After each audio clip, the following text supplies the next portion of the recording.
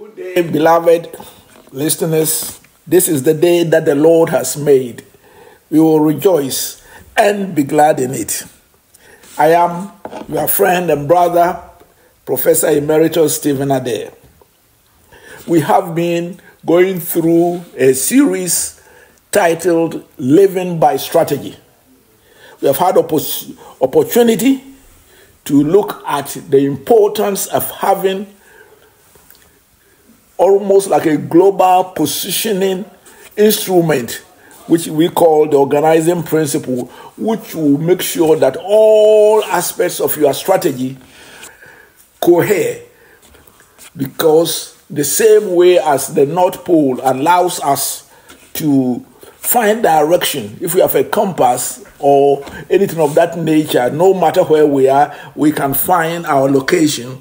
So each one of us needs to have a similar positioning system.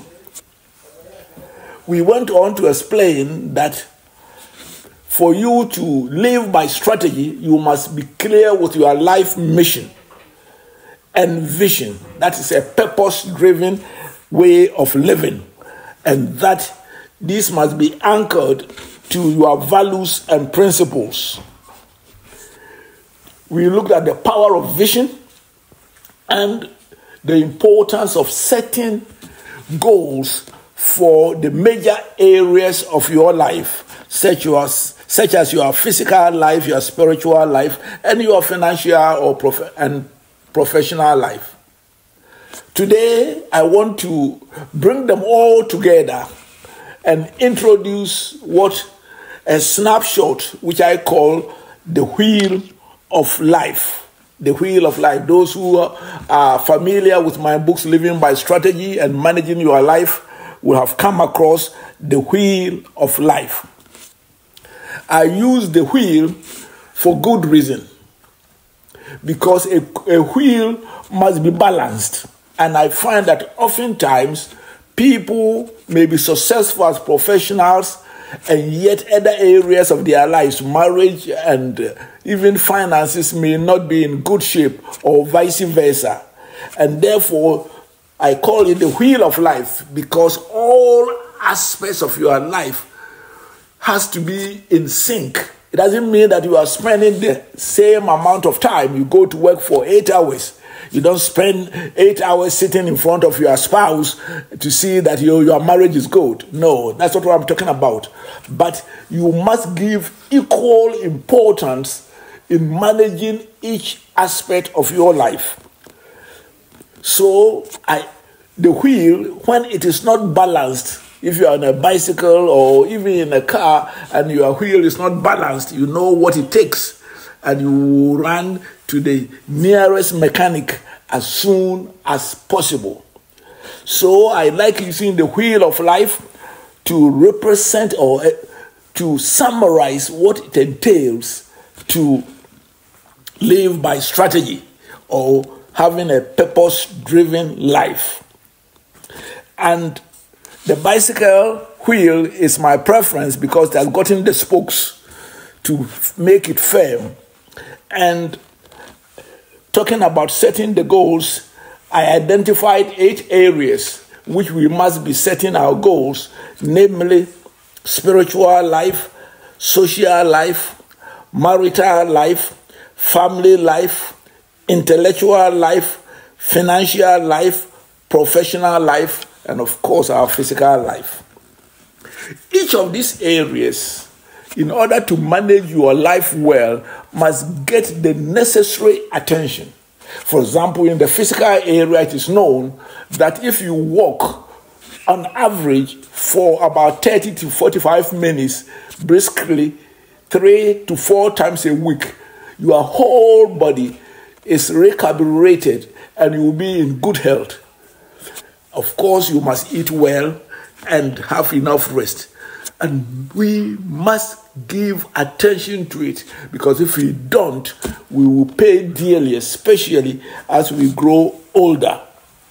Unless we have genetic disease, normally by looking well after your life, you have really, genuinely good health until, of course, we all die. And as my wife would say, something must kill us. But we are talking about maintaining good health. Again, we must look after our social relationships, our friendships. A lot is said about empathy, or in a more technical way, emotional intelligence, how to live with other people. Because people say that if you don't love your enemy, you invite yourself to a one-way battle for the rest of your life. And many people don't take good care, and especially in our part of the world, the political parties. You can see NPP and NDC insulting each other as if one has come from Mars and one from Venus. No. Your social relationship and what you say makes a difference. And of course, you must have goals for your marital life. There are many people who are married. If you ask them why are they married, today they have no answer.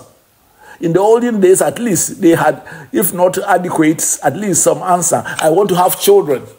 I believe that if you don't know why you are married, you will find your husband or your wife impossible, because oftentimes you will demand from them with what is impossible for another human being to meet.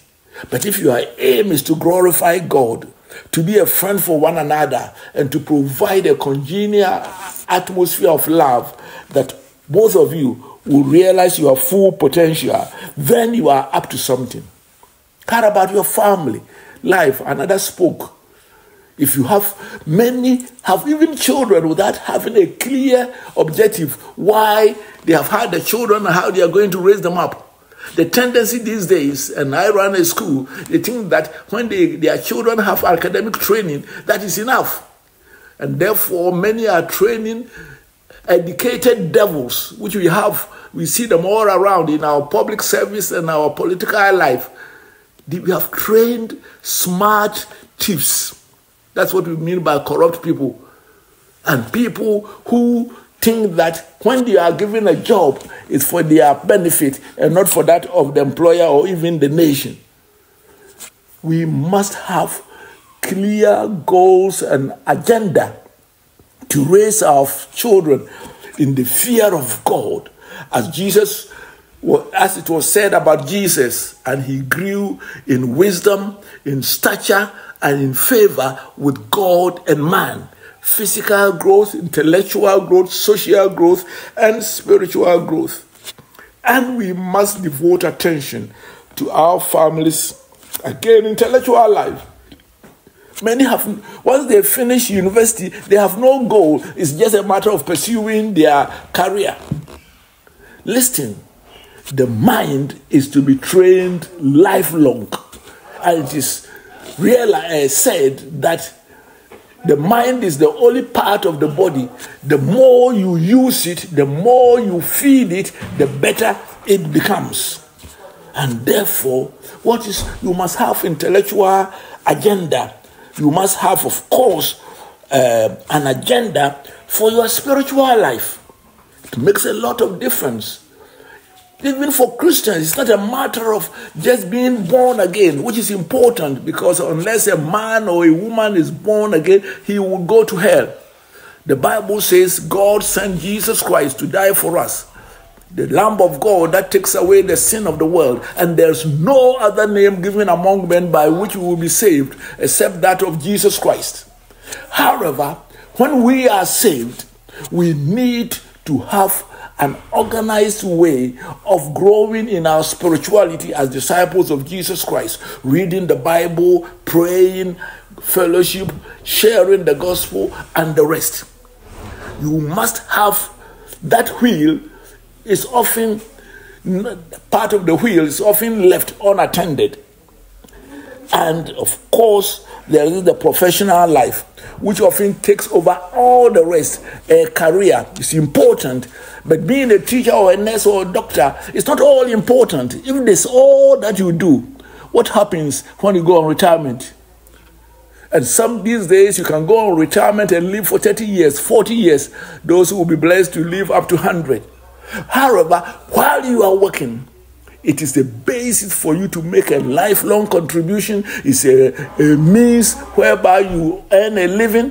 All these things are a very important part of our lives as Christians in particular. And of course, there is the financial life. The wheel of life becomes a mechanism that allows us not to leave any part of our life not attended to. Not in terms of sharing time equally, but giving them the importance they need. For example, many people don't know that it's so easy to become a millionaire. If you invest even in CDs, 100 Ghana CDs at 17.5% per annum, in 30 years you are a millionaire. If you do 500 CDs, in 20 years you are a millionaire. If you do 1,000, in 17, 18 years you are a millionaire. And those who can afford, by just investing 3,211 at 17.5%, you become a millionaire. But that requires attention. Why? Because you must do this consistently to tap into the power of compound interest. It is therefore important for us to make sure that our wheel is not only big enough, but is balanced. However, a wheel by itself is useless. The wheel becomes useful only when it is propelling towards a certain direction. In other words, you can't say, yes, I have a wheel. Yes, you have a nice wheel. It can be even an alloyed wheel or even a golden one. It has to be powered and directed. So a wheel by itself is a very good tool, but not by lying down there.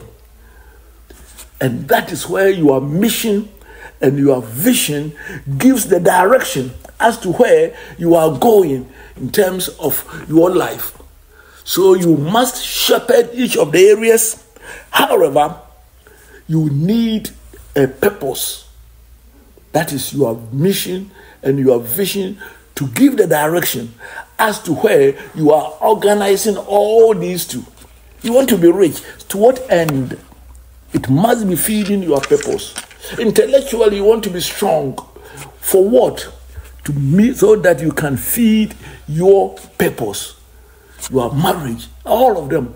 And it is known that people who are purpose-driven tend not only to achieve more, but they tend to be more satisfied because they are able to measure their progress and where they are going. And of course, your values and principles drive them.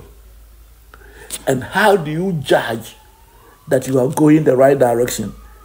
From youth to adulthood to middle age to your old age. And this is where your anchor helps. That's what I have found to make life a ball, so that at each point of time I can ask, what would Jesus do? Or what would Jesus have me do? And that make all things cohere. The wheel of life also requires a part to be on. And of course, the part is time. Time and tide waits for no man. Your wheel must be running over time, from your youth to your old age, being particular at each stage in your life. I hear people say, oh, you will make time. Nobody ever makes time. God has fixed it. 60 seconds in a minute, 60 minutes in an hour, 24 hours a day, 7 days in a week. Except when God decides to intervene, which so far as I know, he did it only once. When Joshua prayed, because he was a new terrain, fighting, and therefore the local people had an advantage if it got dark. And he says, God, let the sun stand still. And the sun stood still. But God does not work this miracle for us every day. We must adapt to time. It is said that the only constant in life is change, and the ability to manage change. And in this case, from one stage of your life to the other is important. I have found the wheel of life to be a very important instrument, and a simple one, in managing my life, it's anchored to Jesus, the organizing principle. My mission, which for those who were with me earlier, is captured in the hymn, a charge to keep I have, God to glorify, never dying soul to save and fit it for the sky, to live for God and other people. It is almost like an irony how that people who live not for themselves enjoy life best. That is how God made us, so that we'll have continuous fellowship with Him. But then you must be able to translate that as to each stage of your life, about 10-year periods. What does that translate to? For example, there was a time whereby getting qualification was most important to me, especially from the age of 16 when I entered Teachers College to the time I was 25 years, I finished my master's. The PhD came later, but that was a bonus. But those years were so vital. In my late 20s, my family, my marriage and my family was proud. In the 40s, I entered into leadership and professional work took importance. In my 50s, I was more concerned of establishing one of the best universities in this country, that of Gimpa. In my 60s, my wife's health became quite a challenge, and I spent most of my time taking care of her, at the same time helping the Pentecost University and Ashasi University, by God's grace, making some contribution there. In my 70s, I no longer have children. My grandchildren are being taken care of by my children, my own children. I'm spending my time serving my country and also establishing, by God's grace, one of the finest secondary schools in this country, Ghana Christian International High School. So your vision will change, and it is particular to you as an individual. And you will find that when you have that mission and vision, you get the energy and the vim to continue. And at each time, your values should remain the same. Integrity. In the world, in our part of the world, whereby, lying and shifting values have become the norm, you must have your values clear. Personal one I'm talking about, not values for your company. We are talking about integrity, honesty, consistency, and reliability. Whatever you will want to, because your values should remain the same and they should support your mission, while your vision will be adapted from epoch to epoch, because they are meant to take care of part of your mission. The joy of living by strategy is that you know where you are going. You know how you are going there. And in between, you are not going to falter, because the tendency is that some people, by not looking at their wheel of life, become what I call successful failures. They achieve certain areas in their life with excellence. Often they are professional, but they mess up with their marriage. They mess up with their family life. Even financially, they become glorified thieves with corruption. And they are of no value to society. The worst part of it is that if you don't take care of all aspects of your wheel, and especially you leave out the spiritual, you will end up in hell. For what shall it profit a man or a woman to gain the whole world and forfeit his soul? I want to encourage you to look at your life as a wheel, which has gotten various aspects: professional aspect, physical aspect, spiritual aspect, social aspect, marital, family, intellectual, financial aspect, and give the modicum of attention to each one of them in such a way that your wheel of life will be rounded. that you are also clear with your purpose and your vision, so that you know where you are going. You are not singing, heaven knows where we are going, but we know we will. And that your life is propelled by your values. And every now and then, at each epoch, fine-tuning your life to meet the situation. Above all else, never forget that all you do must be anchored to your organizing principle or your true north. Something which make all of them not individual things like juggling 8 balls of your wheel together, but because of Christ. In my case, because I've accepted Jesus Christ as my Lord and Savior, and I live to please Him, I can always ask in my finances, what would Jesus have me do? In my social relationships, in my profession, and so long as I'm willing to obey Christ, all of them become clear in answers. I trust that you will meet again next week when I will be sharing how you will translate this wheel of life into a personal strategic plan and illustrate what it means, sharing a few of my latest personal strategic plan for my years 70 to 80 years. Shalom, and may the Lord be with you. And I wish to meet you again next week on YouTube, but always on Saturday morning at 8:30. Meet me on ZFM 101.9. ZFM 101.9. Let me sign off and wish you the best as we meet again over living by strategy. Thank you.